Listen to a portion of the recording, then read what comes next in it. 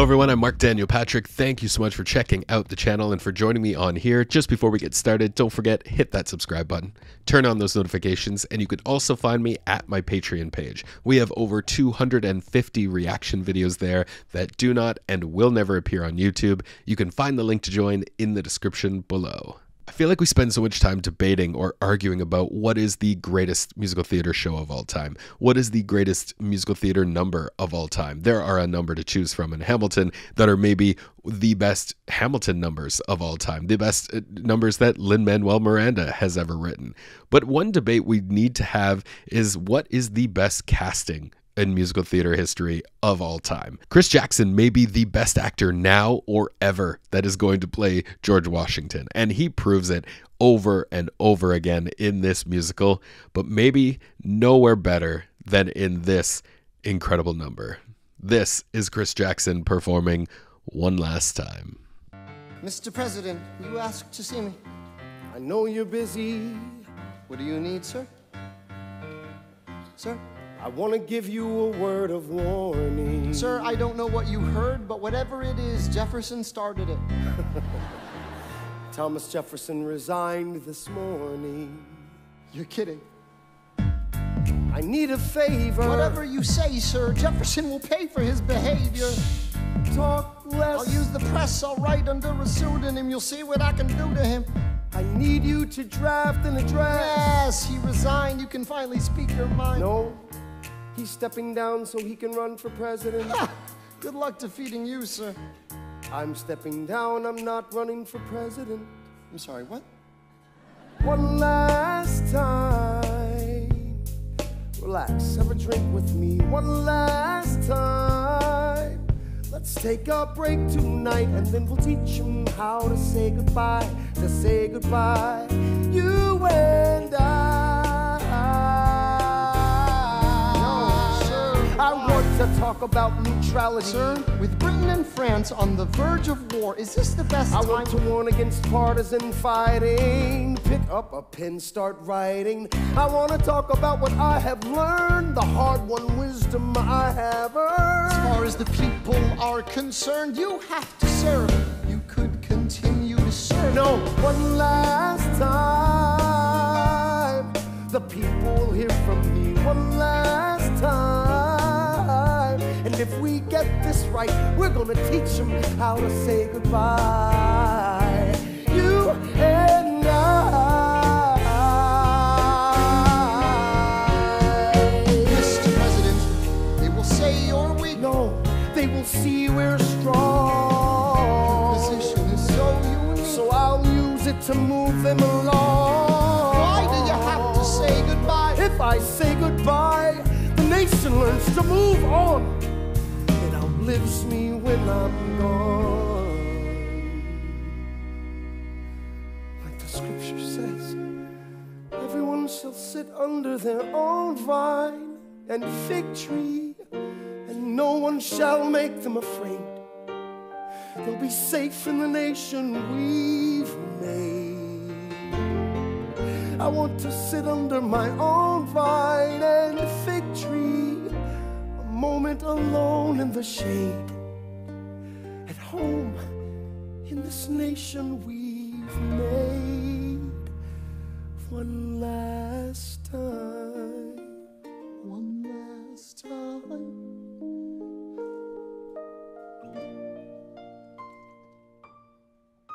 Though in reviewing the incidents of my administration, I am unconscious of intentional error, I am nevertheless too sensible of my defects not to think it probable that I may have committed many errors. I shall also carry with me the hope that my country will view them with indulgence, and that after 45 years of my life dedicated to its service with an upright zeal, the faults of incompetent abilities will be consigned to oblivion, as I myself must soon be to the mansions of rest. I anticipate with pleasing expectation that retreat in which I promise myself to realize the sweet enjoyment of partaking in the midst of my fellow citizens, the benign influence of good laws under a free government, the favorite object of my heart, and the happy reward, as I trust, of our mutual cares, labors, and dangers. One last time. George Washington's going home. Teach him how to say goodbye. George Washington's going home. You and I.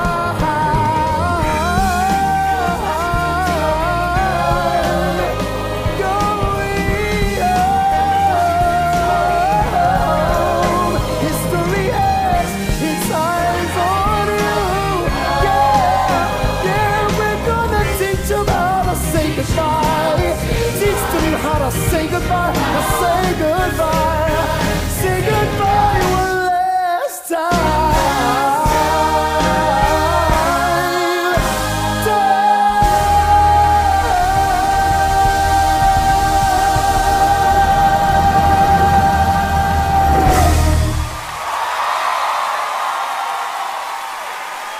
Oh, look at the man. That face. God. What a freaking performance. Jesus. Yeah, there are so many things we need to talk about with this. God, absolutely. Chris Jackson, my God, the man. All right, there are some comments we need to make. Let's go back to the beginning and we'll watch it again. Mr. President, you asked to see me. I know you're busy. What do you need, sir? Sir? I want to give you a word of warning. Sir, I don't know what you heard, but whatever it is, Jefferson started it. Thomas Jefferson resigned this morning. You're kidding. I need a favor. Whatever you say, sir, Jefferson will pay for his behavior. Talk less. I'll use the press, I'll write under a pseudonym. You'll see what I can do to him. I need you to draft an address. Yes, he resigned. You can finally speak your mind. No, he's stepping down so he can run for president. Good luck defeating you, sir. I'm stepping down, I'm not running for president. I'm sorry, what? I love this. These two on stage together. I mean, they're good friends off stage. On stage together, they just it's such a magical scene between the two of them. They do play off each other really, really quite well. That's why, new people coming into these roles, I've talked about it ad nauseum before, new people coming into these roles, will they have that same chemistry? And does it come off? Does it just jump off the stage or jump off the screen in this case, as much as it does with these two in it? I really hope it does, for the sake of people still spending how much on tickets to watch this show. Look, I love the difference between, there are problems. There are a lot of problems here of really, making George Washington seem like a cool president, or making Washington, putting him up on this pedestal. There are dangers in that. I get it. He wasn't perfect. None of us are. But this aspect here, I love that really Lynn focuses on celebrating this aspect of George Washington, that he was able to recognize that he needs to step away. They removed themselves from the British monarchy. It's not a one-person job until the day you die. Washington recognizes that and really needs to step away from it. And that is... I know there's going to be maybe a lot of comments on this video of people saying that it's troubling to really look at George Washington in such a positive light. I get that aspect, but you also need to me, focus on just that for this number. Celebrate him for at least recognizing when and that he actually needs to be able to step away. One last time. Oh, that voice. Relax, have a drink with me one last time. Let's take a break tonight, and then we'll teach him how to say goodbye, you and I. No, sir. I want to talk about neutrality. Sir, with Britain and France on the verge of war, is this the best time? I want to warn against partisan fighting. Pick up a pen, start writing. I want to talk about what I have learned, the hard-won wisdom I have earned. As far as the people are concerned, you have to serve. You could continue to serve. No, one last time. The people will hear from me one last time. And if we get this this right. We're gonna Always love that little break in his voice there is just so perfect. It makes it just so much more emotional and just kind of makes you fall for his voice even more. There are, like I said at the top, there are perfect castings, and then there's this casting. There's just, Lin had to have had Chris in his mind the entire time when he's writing this role. I mean, from their days in the Heights together, like I said, they're good friends, but he had to have been able to visualize while writing this number, yeah, this is going to be Chris. I can just see Chris absolutely taking this number to town, and boy, does he ever. The tone of that voice is just so smooth. It is like, I mean, I'm a huge whiskey fan. It is like the finest glass of whiskey. That is just, it's the only way I can describe it. It's just so smooth and goes down just perfectly. gonna teach them how to say goodbye. You and I. Mr. President, they will say you're weak. No, they will see we're strong. Your position is so unique. So I'll use it to move them along. Why do you have to say goodbye? If I say goodbye, the nation learns to move on. It outlives me when I'm gone. Like the scripture says, everyone shall sit under their own vine and fig tree, and no one shall make them afraid. They'll be safe in the nation we've made.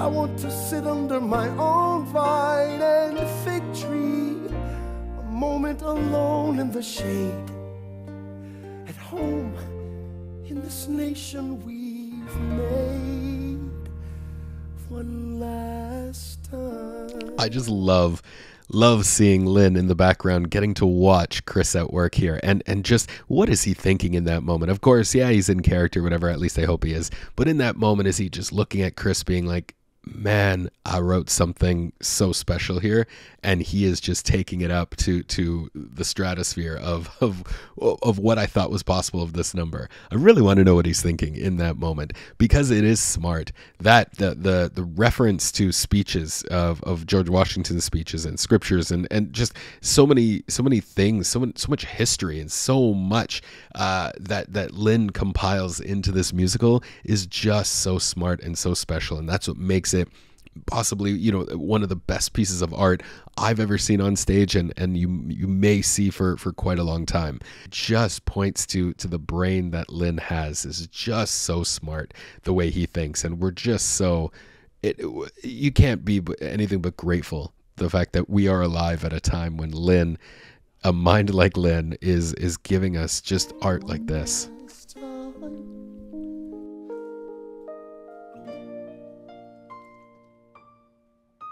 Though in reviewing the incidents of my administration, I am unconscious of intentional error, I am nevertheless too sensible of my defects not to think it probable that I may have committed many errors. I shall also carry with me the hope that my country will view them with indulgence, and that after 45 years of my life dedicated to its service with an upright zeal, the faults of incompetent abilities will be consigned to oblivion, as I myself must soon be to the mansions of rest. I anticipate with pleasing expectation that retreat in which I promise myself to realize the sweet enjoyment of partaking in the midst of my fellow citizens, the benign influence of good laws under a free government, the ever-favorite object of my heart, and the happy reward, as I trust, of our mutual cares, labors, and dangers. One last time. George Washington's going. It is, like I've said, this entire number, it is something special to be able to, someone like, if you look at maybe Hamilton's character, maybe wouldn't have it in him to really step up and say, look, someone else has got to lead us. Someone else has to take over. There needs to be a new point of view in this country that really, because like he says, the country is going to outlive you when you're gone. There needs to be a new voice and a new direction. It is what, I don't want to get too political. I don't know whatever you think, whatever your impressions are of the U.S. political system. It is a pillar of democracy that really has yet to waver. As divided as the country maybe is currently, especially, they stand true. They stand true by honoring election results. They stand true by not wavering from the policies and the way of choosing their government they've put out from the beginning. They do not waver from that. As imperfect as it maybe represents the true will of the people. And right now, the true will of the people, I didn't want to get political. Right now, the true will of the people is entirely divided. And as much as that is painful to watch, it's also okay. It's also the way it's supposed to be. We're supposed to allow the citizens to voice their opinion the way they see fit. And that, and a lot of times it is going to be 50-50. It's almost right down the middle that so many people think one way and so many people think another way. All that to say that this man should be remembered as the one president who did not let power or corruption go to his head, that he was able to step down, after freeing themselves from the king that we look at in this show, freeing themselves from that he's able to step out of himself, look at the whole country and say, you need a new voice. I've done all I can to bring you to this point. Now it's time for someone else to step in and take over. And that's a very difficult thing to do. It doesn't have to be the presidency. It doesn't have to be such a high position as that. In any position, it takes someone special to be able to step down and say, maybe I don't have all the answers. Maybe I need some help here. Maybe there's someone else who can come in who can do this better. All right, let's let the man close out our final video one last time. Teach them how to say goodbye. George Washington's going